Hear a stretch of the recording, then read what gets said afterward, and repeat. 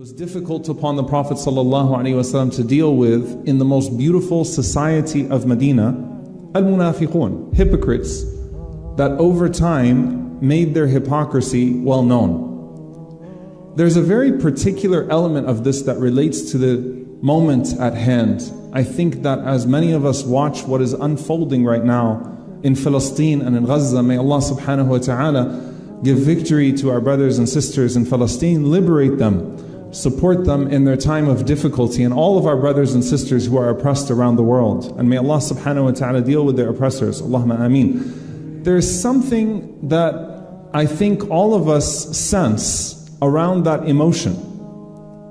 And it's of different layers.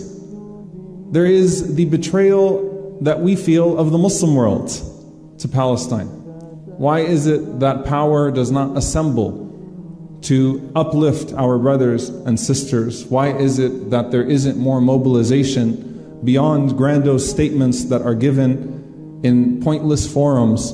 Where is the actual means of support to our brothers and sisters? You know, at some point, you have to not only use diplomacy in a way that benefits your own nation, your own country, but at some point, you have to use the resources that you have to support your brothers and sisters. At what point do companies pull their American ambassador? Because we have a president here who has given a blank check to genocide. At what point do they cut gas lines and oil lines? At what point do they mobilize for our brothers and sisters that are oppressed and speak of them as their own, instead of mobilizing to shut gates and to ensure, just like those who hate them openly, that they never end up in their land? At what point?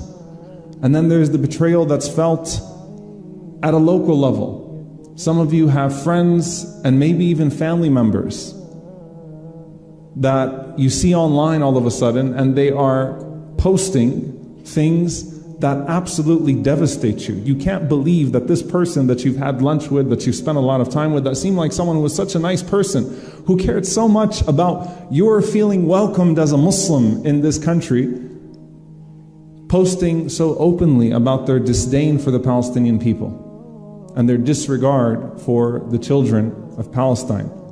There's betrayal from your workplace.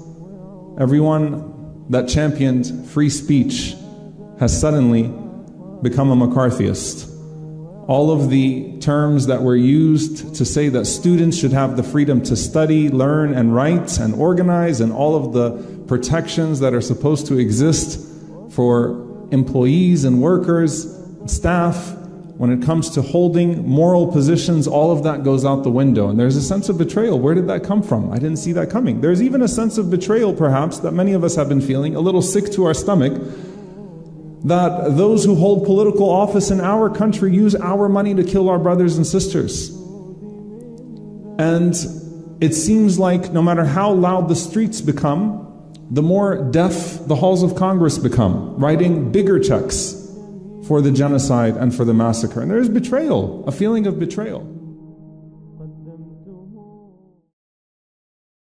Unlock spiritual enrichment with One Islam TV app. Immerse yourself in a unique experience that is music-free, fully halal, and continuously updated with fresh content daily. Enjoy a user-friendly experience with features that allow you to save your favorite videos, create personalized playlists, and download and watch your content offline.